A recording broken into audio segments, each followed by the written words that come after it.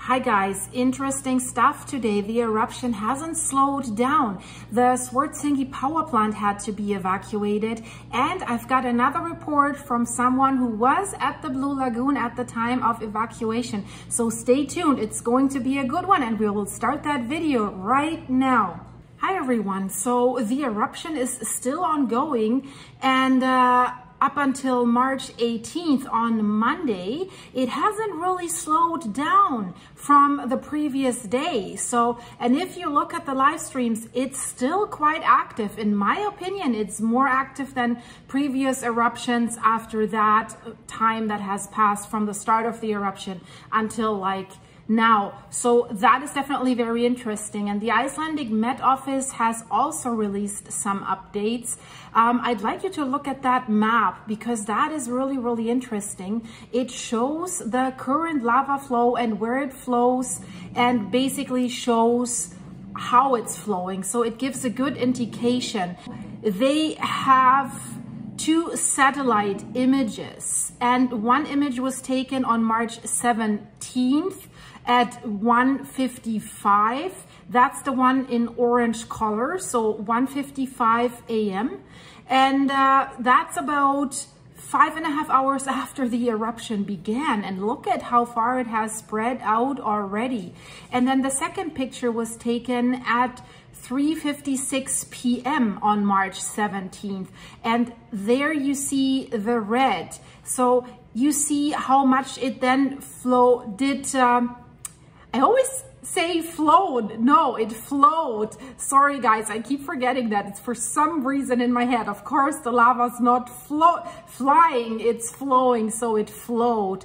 So the red tip, the southern tip, that's the most interesting area. And of course, in the west, the red tip that is reaching Swartsengi. And as you can see, the purple lava flow, that's the previous lava flows. And you can see, if you look at the Swartsengi area, you can see the purple areas. That's the last lava flow from the last eruption.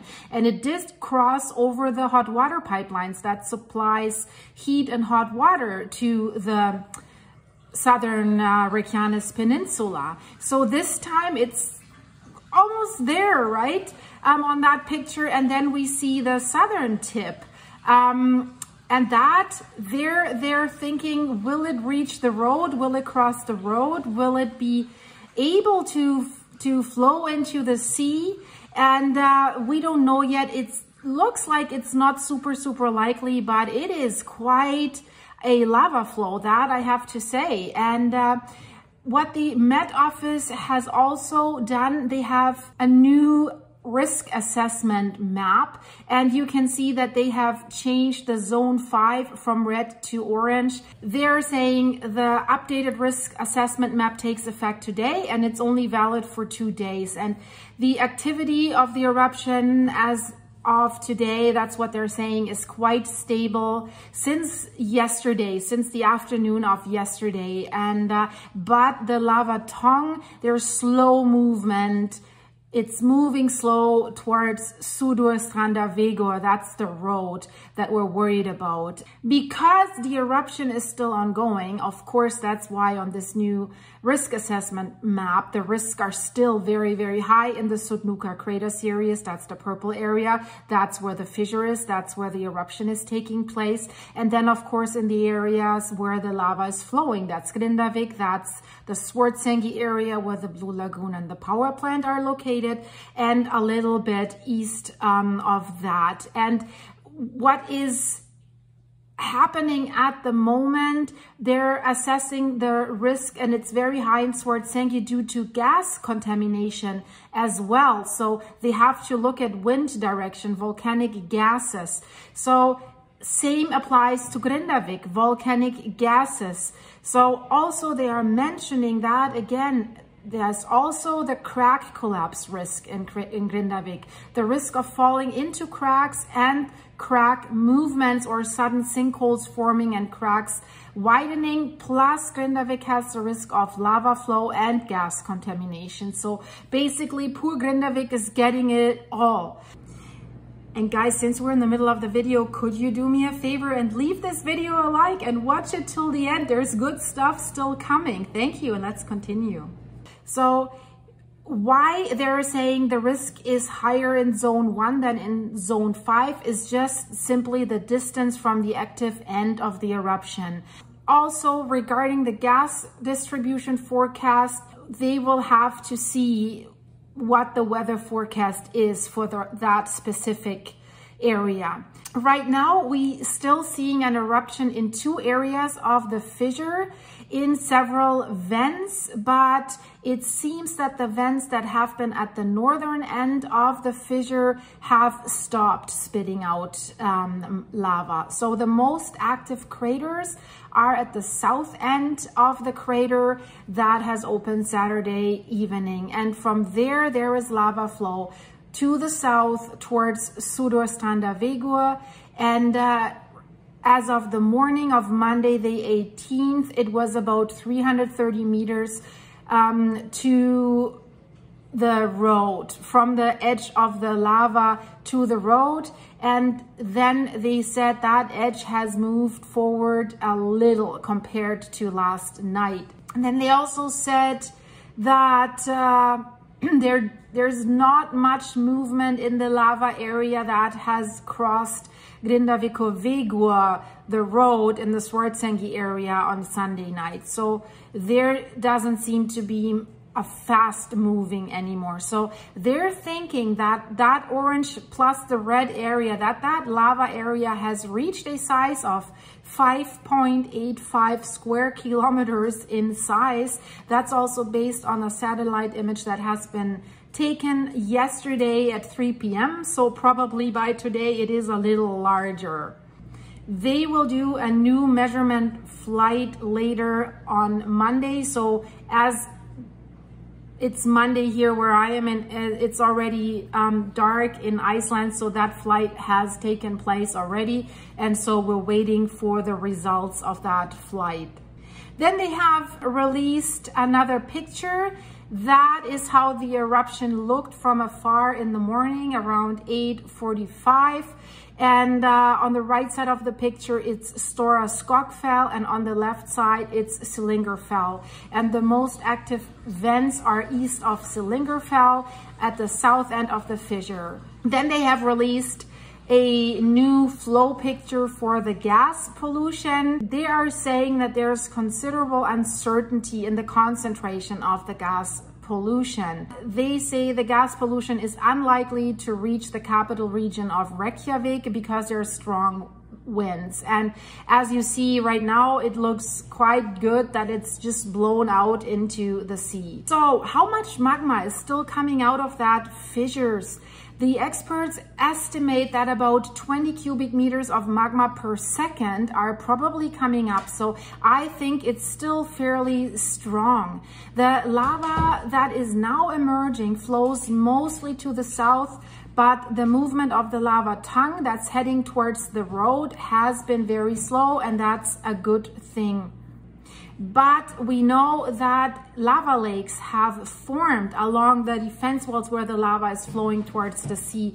And if the edges break, then the lava can flow faster again. So that is something that needs to be monitored. So right now, the tongue of the lava is 200 to 300 meters away from the road. And from there, it's about another 350 meters to the sea. So that's why they're thinking that it's unlikely that the lava flow will make that distance in the next 24 hours. But if the eruption will continue with a similar activity that it has now, there is a chance that the tongue will eventually reach across the road and also into the sea. So we will have to see if this thing slows down. It hasn't as of yet compared to yesterday.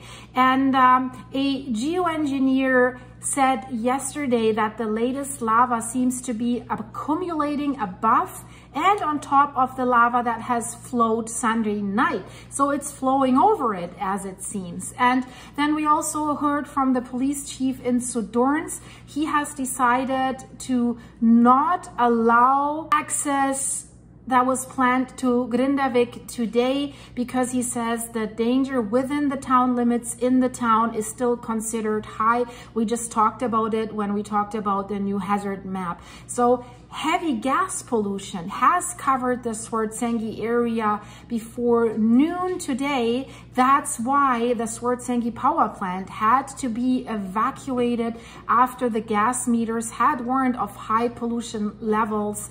But then it was safe to return there in the afternoon because they need people there to run that power plant. It creates electricity and hot water and heat.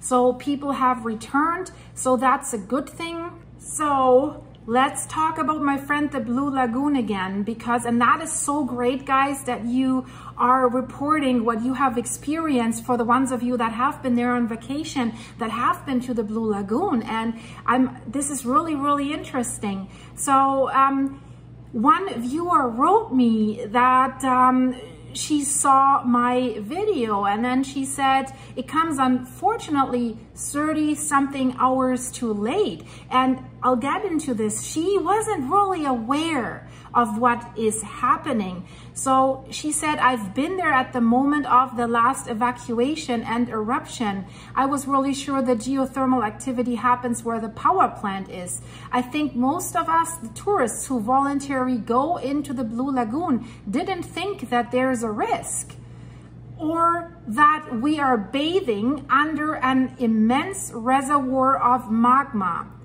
Would I do it differently? Maybe not, but at least I'd be aware of the risks. So Mother Nature can be really unpredictable. So besides the evacuation drill that is told before we go into the lockers, they should also talk about the geography of the place and the real active risks we take. Anyway, visiting Iceland was really great experience. Maybe some other lagoons next time. So from how I take this is, and I've said this before, because if you look at the website of the Blue Lagoon, I have criticized that they only talked about earthquakes and not volcanic eruptions. They have changed this recently, but it's still not on the front page. So when you want to book your stay at the Blue Lagoon, you are not really aware of this. So of course, right now it is closed and it says that, but when they were open, there was just a small banner that says all facilities are open, read more. And of course, if they're open, why would you read more? They should say there is a risk involved, read more. And that's what I've been saying, because I read in the comments, people are saying, well, people know the whole risk, and if they're the thrill seekers, it's their own problem. And I always doubted, I said, if there are some people from other countries, do they really know the risks if they go to that website and if they book their stay? And many of them, they arrive there and then they're like, whoa, what? But you know, that viewer, she said that they didn't even tell them the risks where that Blue Lagoon or what it sits on, right?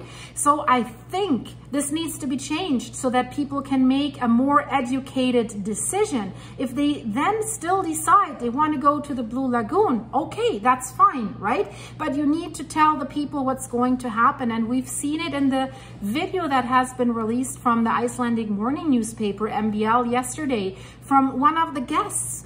They were just filming themselves while they were running out of the Blue Lagoon and how scared their faces were. And MBL also wrote the people were very scared and it was a hectic. They were running outside, right? And you know, people should know about that risk. And you know my opinion.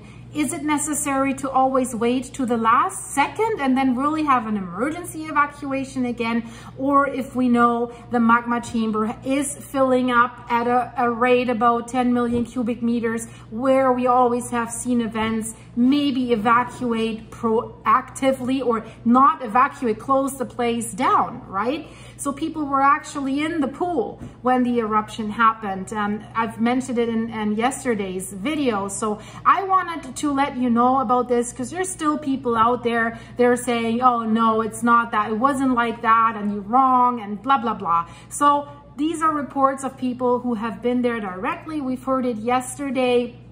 One viewer's son was in the pool when the sirens started, so he left his swimwear there. He didn't even have time to put on underwear, and he was just running outside to the parking lot. So guys, let me know what you think. This is my latest update. There'll be another update because there's other things happening. And guys, thank you so much for watching, for your support. I'm out of here. I see you soon. Thank you. Bye-bye.